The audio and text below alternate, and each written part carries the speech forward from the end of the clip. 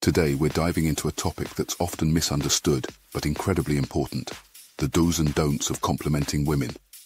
Now let me tell you, getting this right can truly transform your interactions and make the world a more respectful and positive place for everyone involved. So, let's jump in. Do. Be genuine and specific. When it comes to complimenting women, authenticity is key. Generic compliments can come across as insincere. Instead, focus on being genuine and specific.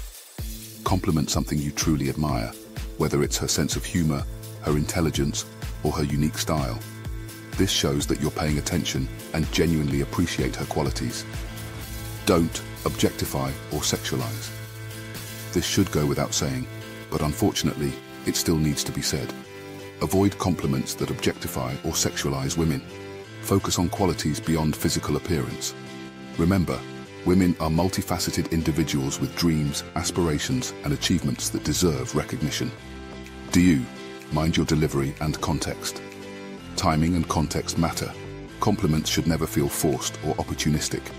If you're in a professional setting, for instance, keep the compliments related to the context.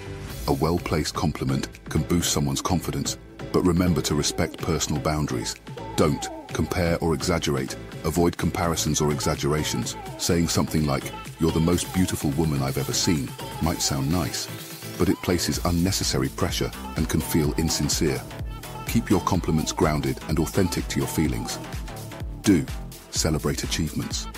Complimenting a woman's achievements, talents, and skills is a great way to show appreciation. Acknowledge her accomplishments and efforts. Whether it's a successful project at work or a personal milestone, recognizing her achievements demonstrates your respect and support. Don't overdo it. Remember, moderation is key. Showering someone with constant compliments might lead to discomfort or skepticism. Keep your compliments balanced and meaningful rather than overwhelming. Do. Practice active listening. Pay attention to what she says and engage in meaningful conversations. When you notice something she's passionate about, use that as an opportunity to offer a genuine compliment. This not only shows your interest, but also highlights your respect for her thoughts and ideas.